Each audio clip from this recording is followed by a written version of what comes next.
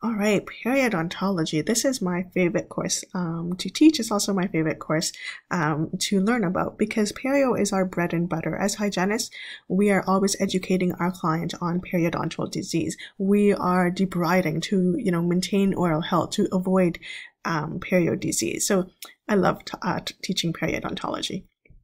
So let's look at what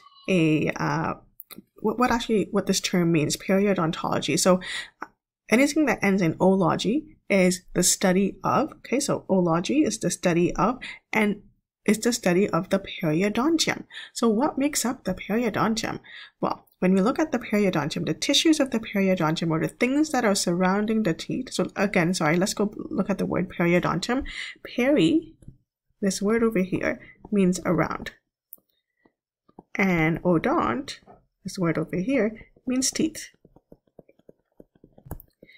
So periodontium are the structures that are around the teeth. Okay, the structures around the teeth. And what is around the teeth? Or what is around the tooth? The gums, the gingiva, the cementum, the PDLs, and the bone. So these are the components of the periodontium. So here's a question for you. A patient exhibits a bacterial infection of all parts of the periodontium. So all parts of the periodontium, that means all of these. The gingiva, the cementum, the PDL, the alveolar bone was affected. There was a bacterial infection. Which of the following is the state of her periodontium?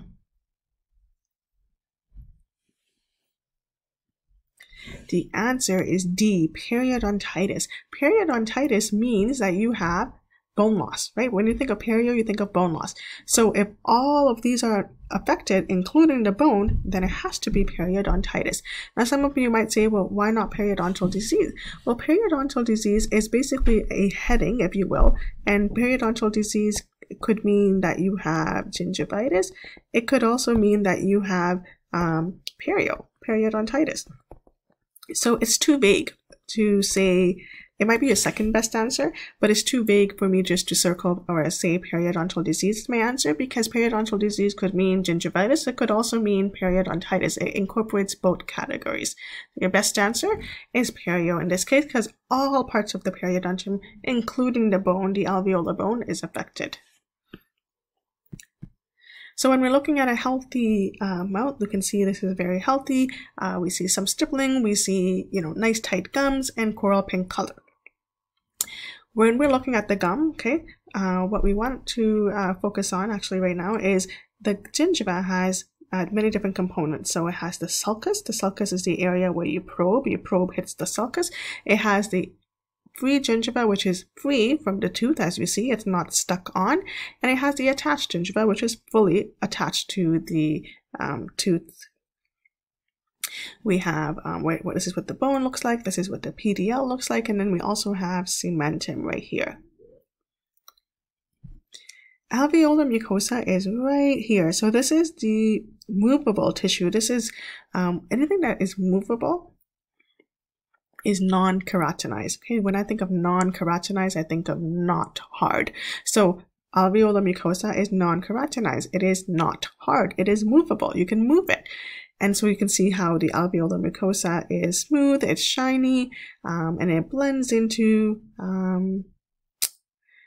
so actually, if you look at it in the maxilla, so at the top, it actually blends into the palate. Junctional epithelium. So this is a word that we all need to be very familiar with. The very base of the sulcus, okay, so the very bottom of the sulcus. So if I were to stick a probe in here, let's draw that. So here's my probe. The very bottom of my probe hits the junctional epithelium. Okay, it's the part that is attached. So the tissue, the epithelium that is attached, that's around the tooth. Okay, and sometimes when you have a unhealthy mouth, so if you have gingivitis or periodontitis, you're going to have GCF, which is gingival curricular fluid. It's a serum-like fluid, and it's secreted from the sulcular space, from the sulcus. So if you have an unhealthy mouth, you're going to have more GCF. If you have a healthy mouth, you won't have GCF. When we're looking at how the gum should look like, when we're looking at healthy gums, what we want to do is we want to look at the color. So if it is a coral pink color, it's not, it's not as vascular, right? So we're looking at the degree of vascularity. Is it very red or is it not red? we're looking at how thick the epithelium is. We like seeing thick gums. We don't really like seeing thin gums. They're more prone to recession and stuff.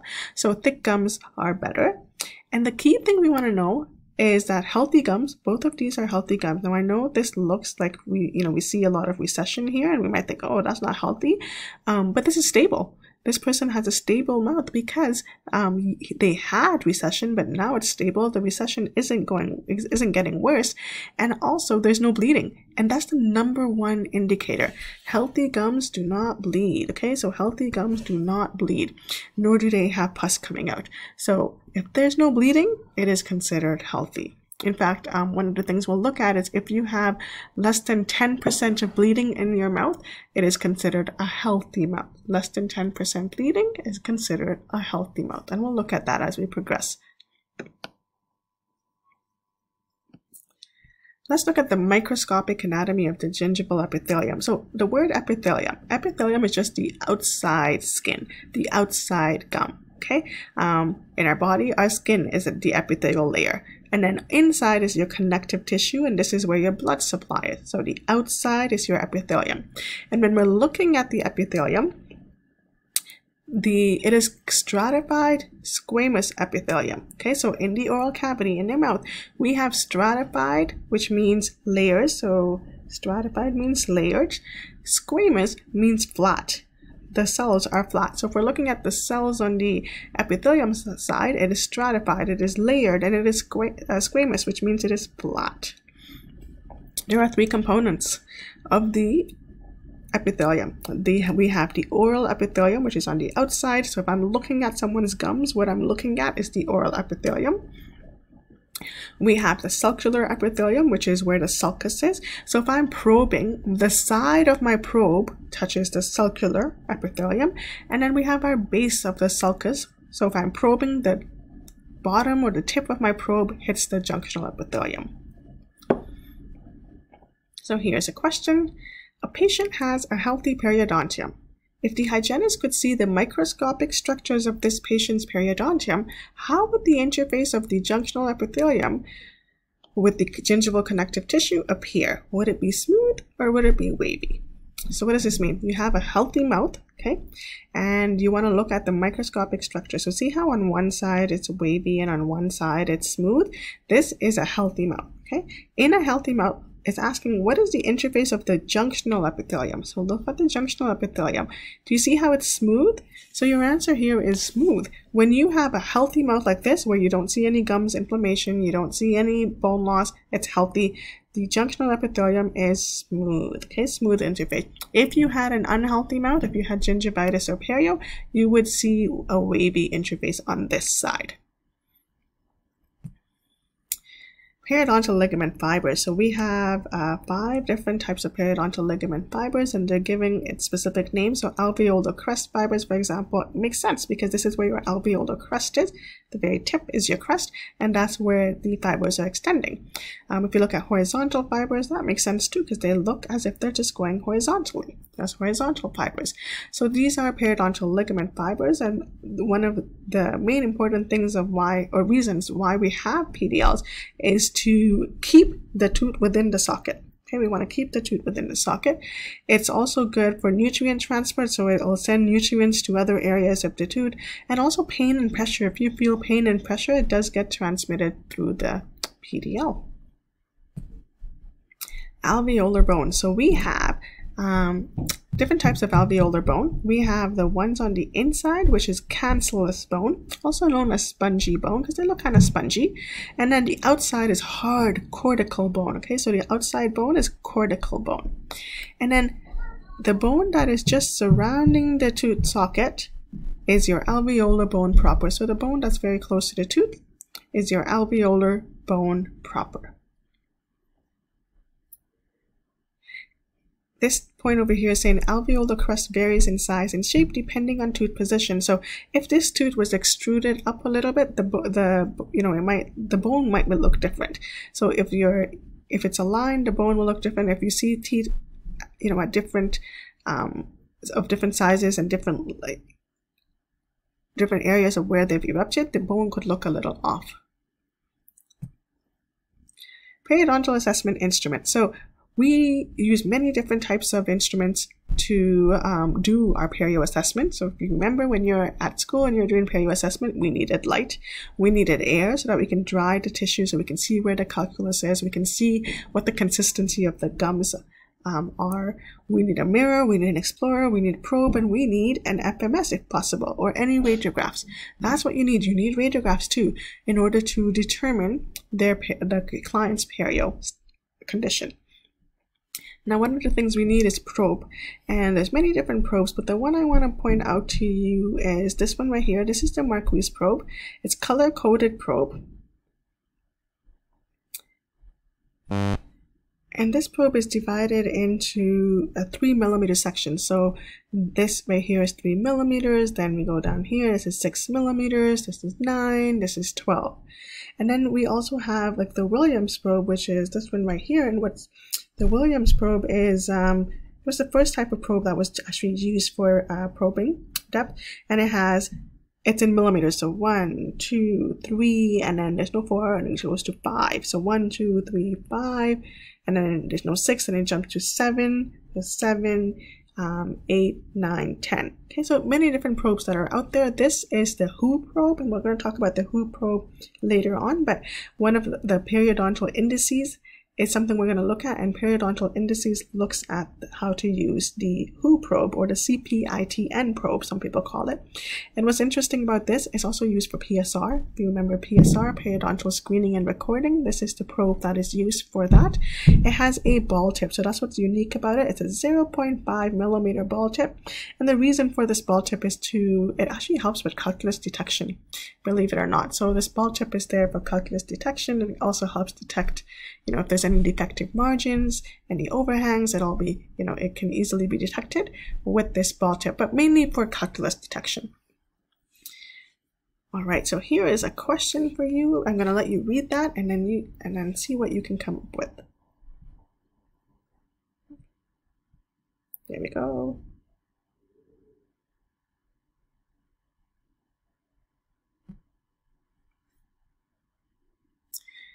So pink, no recession, light plaque, and the hygienist says that after a visual inspection, the patient has a healthy periodontium. Is that correct?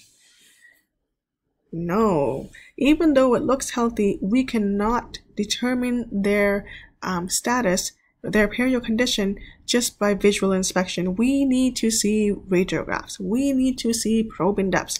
We need to see their cal. So just visual inspection is not enough. So in 2017, AAP, which is the American Academy of Periodontology, they developed a new system, and they joined with the European committee. And they came up with a new system, and it was a good thing because they have it's very easy to understand. It is linked. It's just like, someone has cancer and we stage them as stage 1, 2, 3, 4. So it's just like that. We stage our perio stage 1, 2, 3, 4. It's easy for insurance purposes. So they've made it easy for us. And so the classification of periodontal disease, which came out in 2017, looks like this. There are 4 categories, as we see here, and we're going to look at each one of them. So if you're healthy, there's, you could have periodontal health. If you have gingival diseases, you could have 2 types of gingivitis, which we'll look at, or 2 types of gingival diseases. If you have perio, there's 3 types, and then other conditions affecting the periodontium, there's many types. And what's interesting now is they have an implant. They never used to have an implant category. So now they have a peri-implant category as well. Perio, it used to be called chronic or aggressive, and now there was no such thing as chronic and aggressive perio. Now we just categorize them as perio, and then we stage and grade, or as necrotizing periodontal disease, or periodontitis as a manifestation of systemic disease. This systemic disease, by the way, it's like if someone has diabetes, for example. Diabetes is a systemic disease. Systemic means something happening inside your body. So someone who has uncontrolled diabetes, someone who's not taking care of their diabetic condition, so they're not exercising, not taking medications, not watching their diet, and they have perio, you would put them in this category. So let's look at some images first. When you look at this, I'm hoping you see health because it's coral pink, it's nice and tight. I don't think I would see any bleeding if I were to probe. This is someone who has periodontal health on an intact periodontium. Why intact? Intact periodontium, there's no recession. There is no bone loss. Hence, this is the perfect perio client, the perfect healthy client. Periodontal health on an intact periodontium. Look at this one. So this is periodontal health on a reduced periodontium in a non-perio client, in a non-periodontal client.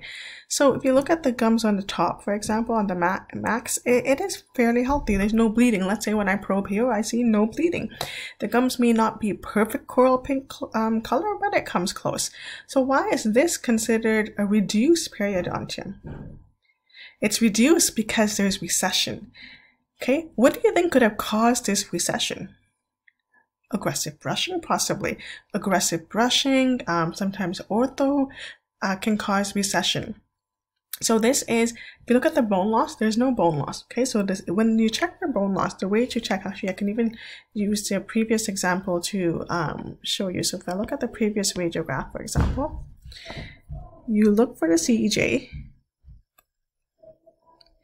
And I didn't do a good job, but it should be 2 millimeters. The bone in health is 2 millimeters apical or 2 millimeters below the CEJ. So if I look over here, here is the CEJ. You know, the bone is roughly 2 millimeters from the CEJ. So that's normal. So it's healthy. Okay, this person has intact bone. So periodontal health on a reduced periodontium because there is recession in a non-perio client, in a client that doesn't have bone loss. So that you would put them in a healthy category, periodontal health, but they have a reduced periodontium. This one is someone who is healthy again, healthy gums, coral pink color, no bleeding. It is periodontal health on a reduced periodontium, reduced because we see recession in a successfully treated stable periodontitis client. So there is bone loss, as you see. Remember, the CEJ is right here and the bone level is here. So there is, you know, it's way more than 2 millimeters. So there is significant bone loss, but this bone level has been stable for several years. So if I had looked at his previous radiographs, I would have noticed that their bone level stays in this area for several years. So he has been successfully treated in perio. Reduced perio though, because there is recession, but now healthy, no bleeding. So those are the categories you get from periodontal health. Then we have dental biofilm-induced gingivitis or plaque-induced gingivitis. Biofilm plaque, same thing. And what is this? This is inflammation. Gums are inflamed and only the gums are inflamed. Remember, itis means inflammation. So inflammation of what? Inflammation of the gum, of the gingiva. So we can see lots of inflammation, lots of plaque. I bet you would be bleeding on probing. But the nice part about this is that it is reversible if we teach them how to do proper oral hygiene, and if they do a good job with brushing, flossing, and coming to see us regularly for debridement, we can return them back to, they could be returned back to good oral health. Now, it does say systemic modifying factors. And what the systemic modifying factors refers to is that sometimes when people are going through puberty or menstruation or pregnancy, or if they're even taking like birth control pills, it can affect the gums. So even if you have very little plaque, because they're going through puberty or because they're going through pregnancy, it can become aggravated. The gums can become a little bit more infected. So that's what the systemic modifying factors refer to. Sometimes puberty, sometimes menstruation can affect the gums. Sometimes malnutrition can affect the gums. Sometimes leukemia, which is a type of cancer of the blood, can affect. So there are systemic body conditions that can, play around with the gingival condition. Stable attachment levels, which means there is no cal, no cal that the cal would be for perio, and there's no cal for perio, and it's only because of plaque. Plaque is causing the inflammation, nothing else. So look at this one, plaque-induced gingivitis on an intact periodontium. So we do see bleeding. I do see puffy gums. This is like bulbous gums, maybe, perhaps, right? It's protruding outward. I'm trying to see if there's any festoons you might want to call. I don't know. It's like a lifesaver around the tooth. But there is inflammation of the gums. and there's bleeding. But if you look at the radiograph, no bone loss, right? And one way to tell for bone loss is if you look at the cortical bone, or this area here, is nice and flat. If it looks a little fuzzy, this one is starting to look a little fuzzy, but if you start to see fuzziness, it would mean that they have early bone loss, and we don't really see any fuzziness here. So this is intact perio, no bone loss, but plaque-induced gingivitis. So if you look over here, it says if you're ever unsure if it's healthy or gingivitis, one thing you want to check for is you should make sure to have no cals. You should make sure to have, when you look at the probing depths or pocket depths, it should be 3 millimeters or less for health and for gingivitis. The bleeding on probing is your main indicator here. So if it's less than 10% bleeding, it will be considered healthy. But in this case, I'm definitely sure or positive that it's more than 10%. Just by looking at the tissues, I can tell that it's inflamed. So it's more than 10% bleeding, hence gingivitis, and there's no bone loss for either health or gingivitis, because we know with gingivitis, no bone loss. But let's look at this picture. We see recession here, and we see bleeding. But if you look at the radiograph, no bone loss. Bone level is intact. Remember, 2 millimeters from the CEJ. It's intact. So the reason why there's recession here is because of ortho. In this case, this is because of ortho. And this person is put into the category plaque-induced gingivitis, so inflammation of the gum because of plaque, on a reduced periodontium, reduced because there is recession, in a non-perio client. Non-perio because there is no bone loss. Now notice over here it says there is attachment loss. When we say there's cal, this cal is just recession. When you say cal of 1 or 2 millimeters, when we're looking at cal, you might automatically think, oh my god, cal means perio, this person has perio, but not necessarily. Sometimes there is cal because of these recession, and those recessions are there not because of perio, it's there because of ortho or because of aggressive brushing. So it's not a true cal, if you will. So yes, you can see attachment loss, you can see cal because there's recession, but that doesn't mean they have perio, because in this case, they do have cal as we see here, but they're considered gingivitis because they have intact bone. Look at this one. We see bleeding, so there's definitely gingivitis, and I bet you the bleeding is more than 10%, hence gingivitis. There is attachment loss because there is recession, as we see. You can see the change in color. This is where the CEJ is, and you can see there is gum recession. And we also see bone loss. The bone level should be just 2 millimeters below CEJ, and it's further down. So we're seeing bone loss, we're seeing BOP, we're seeing pocket depths of 3 millimeter or less. Okay, so anytime you have a 4 millimeter pocket, we're automatically going to consider it a perio client, unless it's a pseudo pocket, which is like a pocket that's really inflamed due to gingivitis. And there's cal. So this person is gingivitis on a reduced periodontium, reduced because there's recession, in a successfully treated perio client. Because successfully treated because this client, bone level has been stable for a very long time. For like 5 years, the bone level has been stable and it hasn't progressed. So that's why we're saying successfully treated, because we have access to his previous radiographs and we noticed that it has not progressed.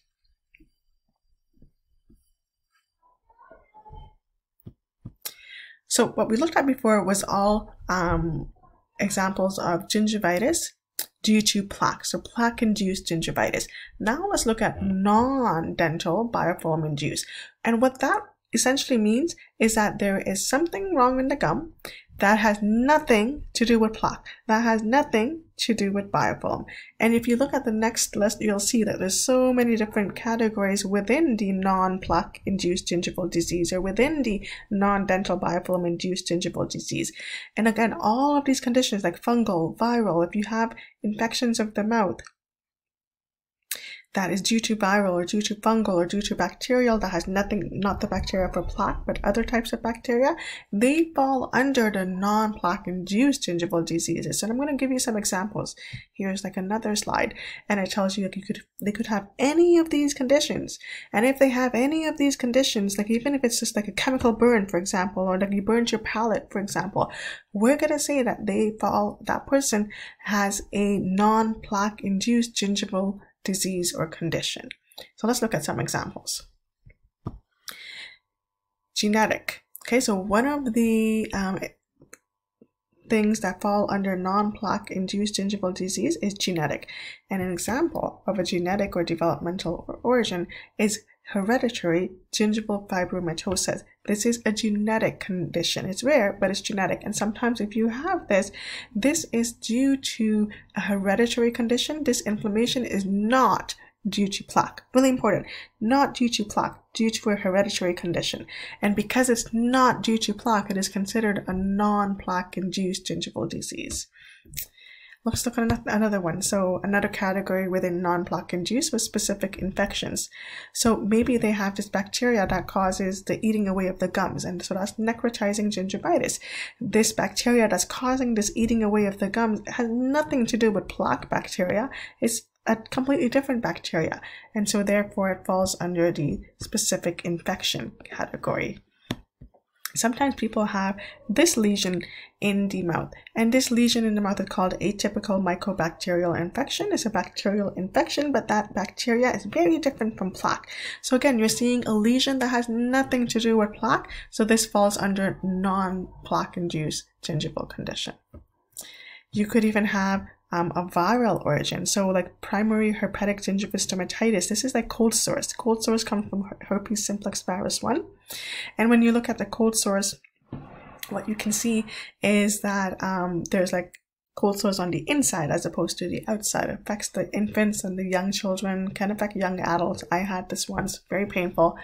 This is a kid who has it, a young child. It's very, very painful. Here's another example.